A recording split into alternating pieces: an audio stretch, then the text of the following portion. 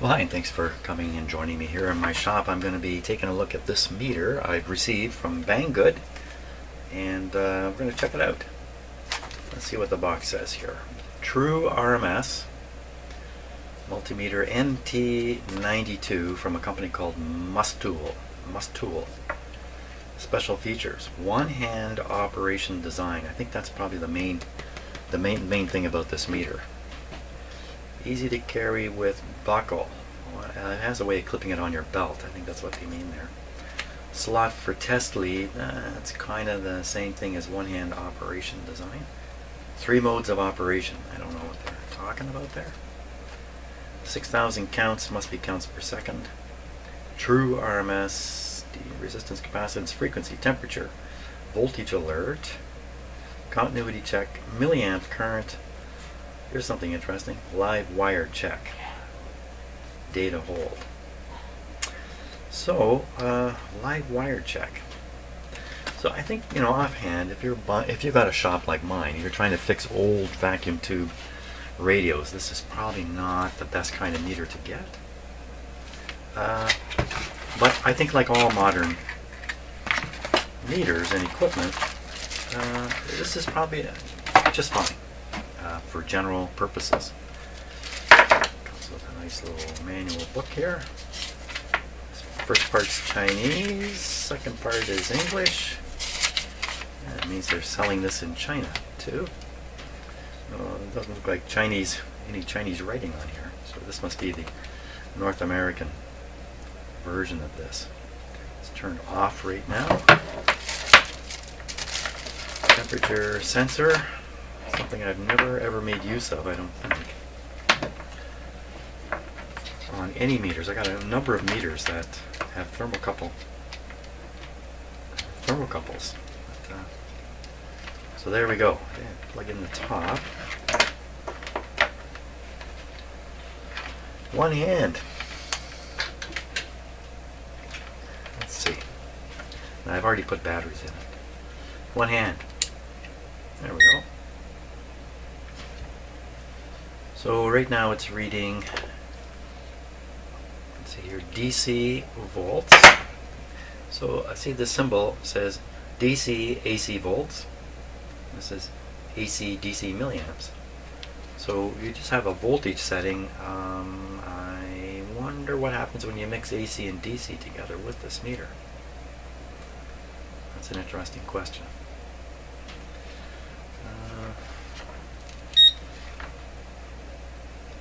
Okay, so it defaults to ohms, but here we've got ohms, capacitance, diode checker. I think you push the select button for each one of those settings. Let's try. Okay, so that says ohms, volts. I think it's a millivolt range, I believe. This is a nanofarad, so that's a capacitor. And we're back to ohms.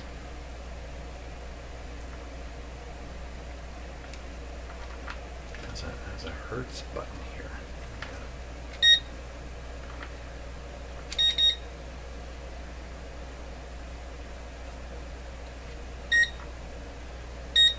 There we go. So now it's reading frequency. Well, that's kind of interesting. Hey, look at that. 60.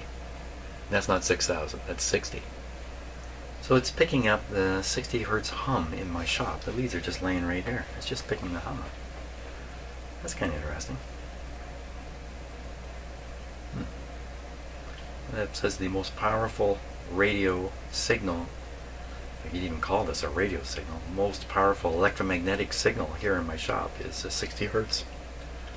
Just flying around. Probably true all over the house, right? Okay, that means it also means the input sensitivity is very, very high on this. At least in the hertz. I would have to imagine it's a 10 megohm input. So here's the cool feature of this guy. You take one of your leads, probably a red one normally, stick it in the side. This is an old idea. I have an old meter. I'll show you this exact same feature. So now, because you only have 2 hands, right? Well, I only have 2 hands. Maybe you have 3. So with two hands you've got everything, right?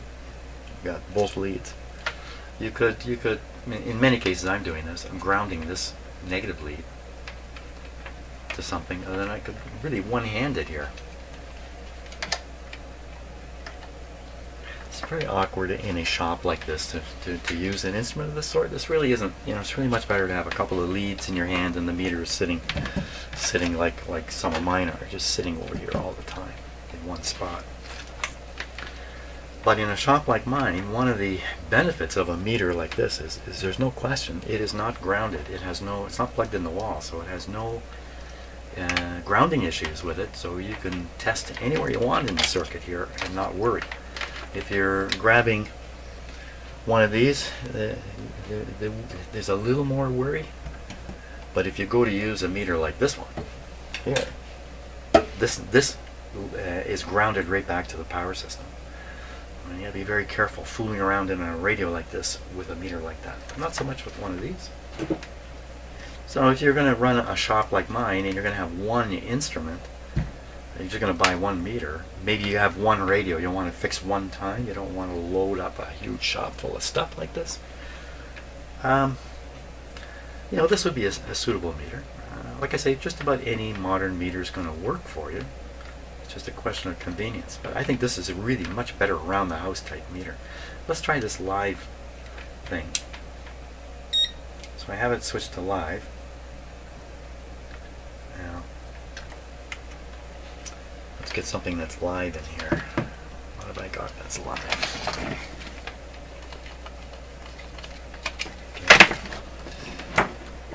Bring this over here.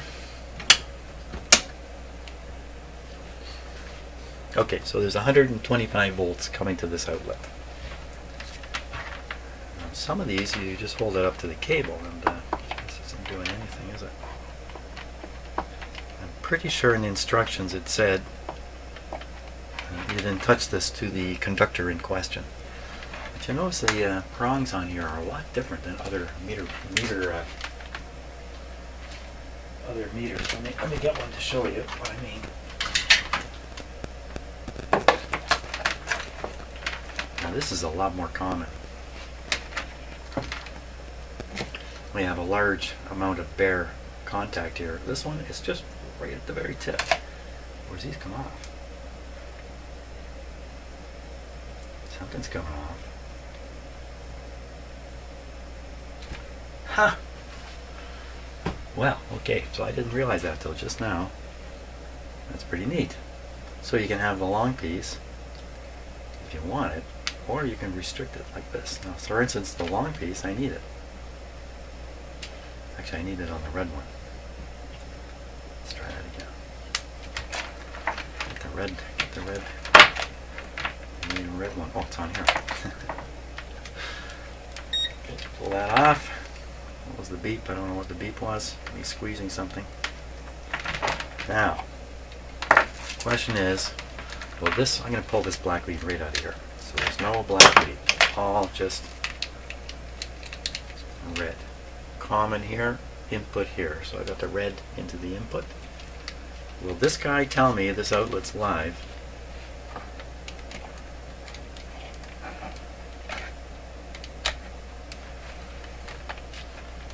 Now it's not jumping up and down to do it. Oh, there it goes. And on the meter, can you read what it said on the meter there? Go again.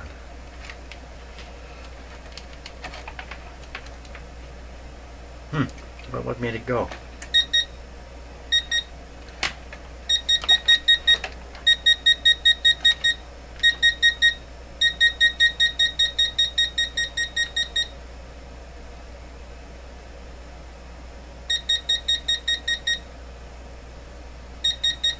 So what it's relying on is you as a sort of a grounded element.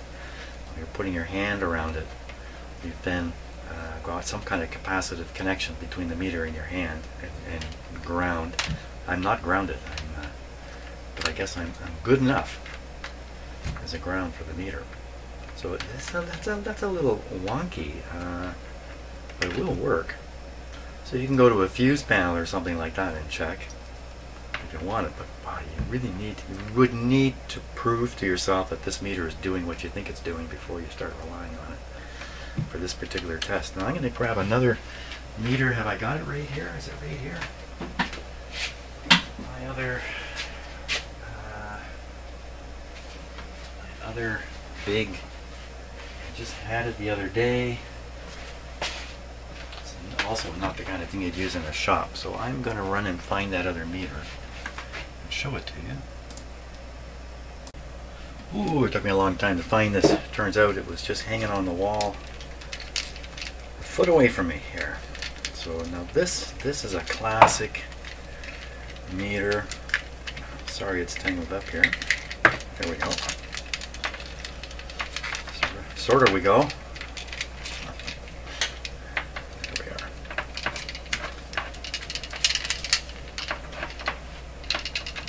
Sound like something loose? There's a buzzer in here.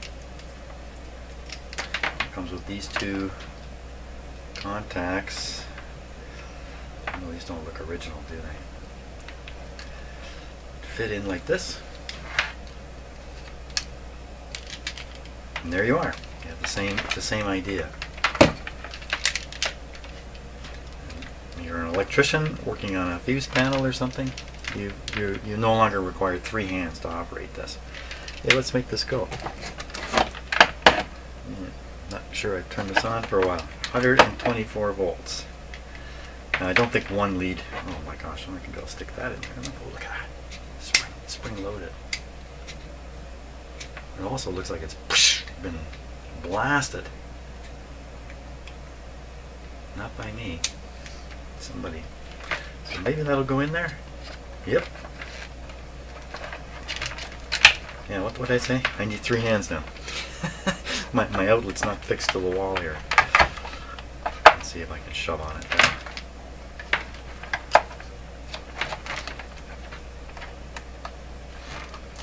So, now, can you even see what happened on the meter there? Maybe not.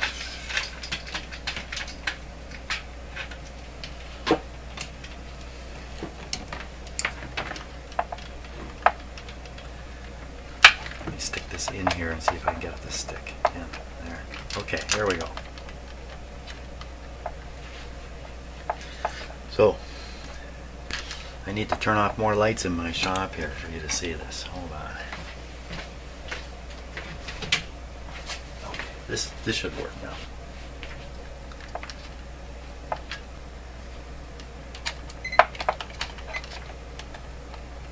So you see, it's a little tricky in the camera here, but so 3 lights were coming on here. This one, and this one here. This bright yellow one. Black, red, 80 to 600 volts. So this light comes on when you're over 80 volts, so it's on.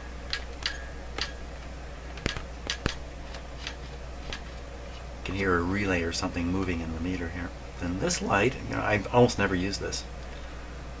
AC, both lights on, 6 to 600 volts, and then a DC continuity if one light's on. So it's really not telling you very much. So now there's a meter scale popping up and down in here. That's actually, I think that might be what we're hearing. I'll give myself a shock here.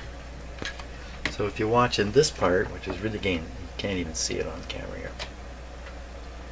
There is a pointer which is shot up to 120. Yeah. But anyway, I'm showing you this because this is the classic one-hander meter. Yeah, see, that's not the right thing. So anyway, okay, enough for one-hander. Well, while I was looking for that one, I found another one-hander meter that I have. So you see what they've done here. They just have these ear clips or clips sticking out like this. Now, why 2? Probably because sometimes you want it on this side and sometimes you want it on that side. No, you wouldn't clip both in and try to contact something. But that's how the problem of only having 2 hands is overcome with these things. Okay, so bottom line on this meter, just going back to this one, is nice bright scale to read. That's really nice. And like for instance, if you go into a dark area to work and you've got a regular meter, good luck. But one of these, that's beautiful. And has all the different features on here that you can mess around with. So it pretty much covers everything, like any multimeter. It has a voltage alert button here. I guess you can turn on some kind of alert, or maybe turn off. V alert on. So yeah, you know, in today's world, in a electronics shop, voltages over 30, 40, 50 volts, not so common. In an old style shop like mine, where I'm fixing, sorry about that, fixing antique radios and the like, yeah, voltages under 40 volts aren't all that common. So that's the dramatic difference between this kind of tube work, which is voltage, not current, and modern equipment, transistorized equipment, which is current, not voltage. So anyway, just the last thing I will say about this meter is it's a Mustool MT92. Not expensive. There you go. Well, thanks for watching, and I'll get back to fixing radios now.